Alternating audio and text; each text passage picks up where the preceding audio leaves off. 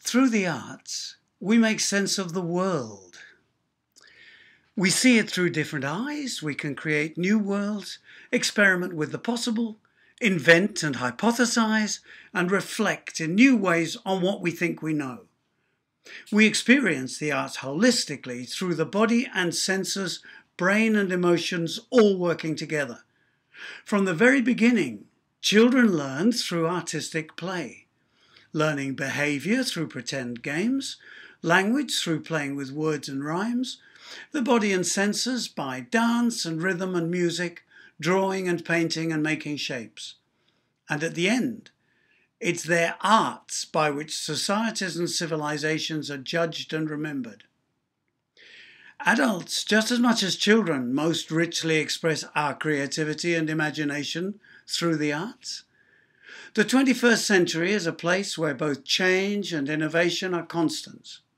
And we need creativity more than ever before in our personal and social lives and in the world of work. In almost all careers and industries, employers want creative individuals. We live in an almost entirely designed environment where what we look at, listen to, the spaces we move in, the stories and images that surround us have been designed by others, sometimes for our benefit, sometimes not. So to take a full and rich part in our society, our children need to both understand and be able to manage this aesthetic dimension, to be artists and to be able to communicate, appreciate and critique the artwork of others. All this is in the rationale and aims of the arts curriculum and embedded in the content descriptions and elaborations. Each of the 5 art forms has its own symbols and languages that contribute uniquely to aesthetic knowledge, the artistic knowledge, the skills and the material.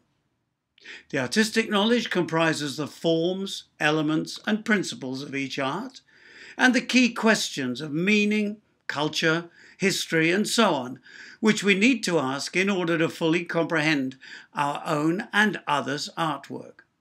In this curriculum, we call them viewpoints. Full aesthetic knowledge also comprises the skills, the techniques and processes by which artists create, develop, produce, perform and present art, and understanding of the materials too, the human body and the other instruments and media through which each art is made. But they don't only work alone. There's rich connectivity between them, and they work together and in conjunction with a whole curriculum. You can easily see this by looking at what they contribute to all the general capabilities.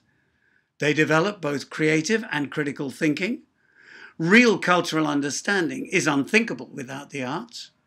They're deeply collaborative, developing ensemble, social and teamwork skills. They work through complex language and technologies to develop both literacy and technological understanding. And there are proven links between one or more arts and numeracy, spatial awareness, spoken language, listening skills, interpreting skills, and kinesthetic skills.